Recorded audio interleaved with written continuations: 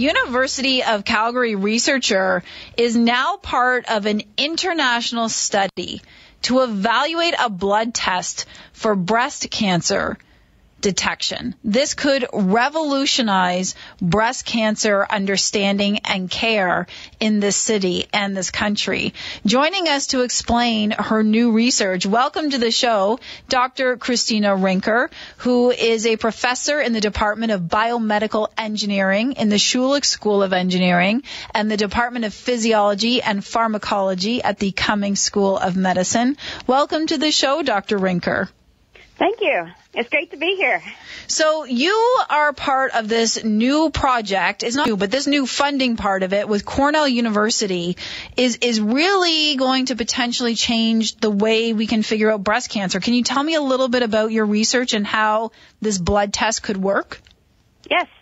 So this project's been in development over the past decade. So we developed a new way of doing blood testing to find the signals in your blood that signal the presence of breast cancer and early-stage breast cancer in this case.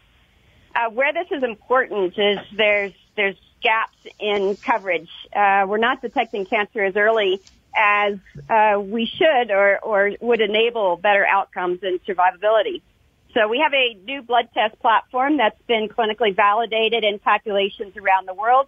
What this new funding enables us to do in partnership with Cornell University is to expand that population to more diverse populations and 6 more sites and 2,000 participants.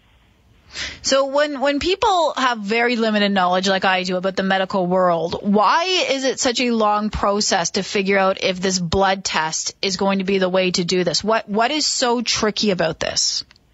Well, the first part of it is the technology development. There's not currently any blood test that enables breast cancer screening.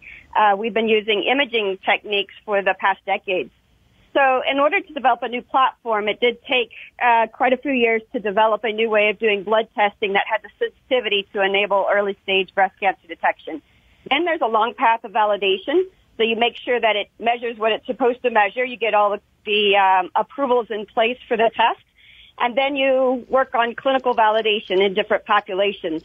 And so what we've done is we've gone through that process. Now we're expanding the populations for which the test is validated for and continuing to gather data to get towards reimbursement or procurement of the test.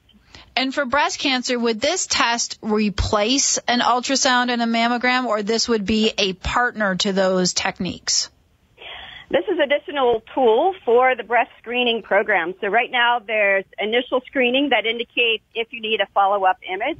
So you get diagnostic imaging, could be, a mammogram, ultrasound, MRI in some cases.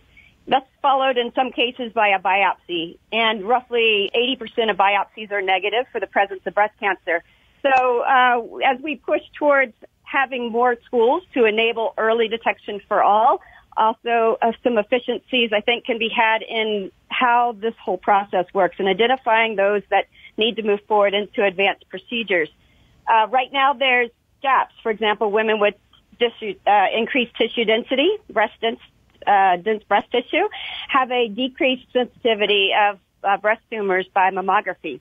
So this is an area where it's important for women to know what their density is, and this could be an additional tool to help in that process of identifying any potential breast cancers early. So, sorry, are you also saying that this could eliminate some unnecessary biopsies as well, or it's part of that whole plan? Well, we need further studies to be able to evaluate all the areas, the pathways for which the test could be used. Right now, we have gaps in our system that most women are not actually identified with breast cancer at the earliest invasive stage, and we want to increase that. So we need to increase access. We need tools that complement the current tools we have so that you can use the right tools for the right patient at the right time. Well, and because, Dr. Rinker, I am of that age, I've had these many discussions about mammograms and ultrasounds. And one of the things I keep getting told is, they're sort of uncomfortable and maybe you don't feel comfortable and maybe they're a little embarrassing and maybe they hurt a little bit. And there's a lot of women who are like, I don't want to necessarily be in pain, uncomfortable, shirt off. And so if there's any option that a blood test is going to help us move towards more inclusive care, then that's a fantastic thing. Yes, I mean, as a community, we need to continue to push innovations and additional clinical validations, participate in clinical studies, get the data that is needed to support the expansion of the use of this test in particular, or these new technologies, and improve the care for all women. So we need systems that work better.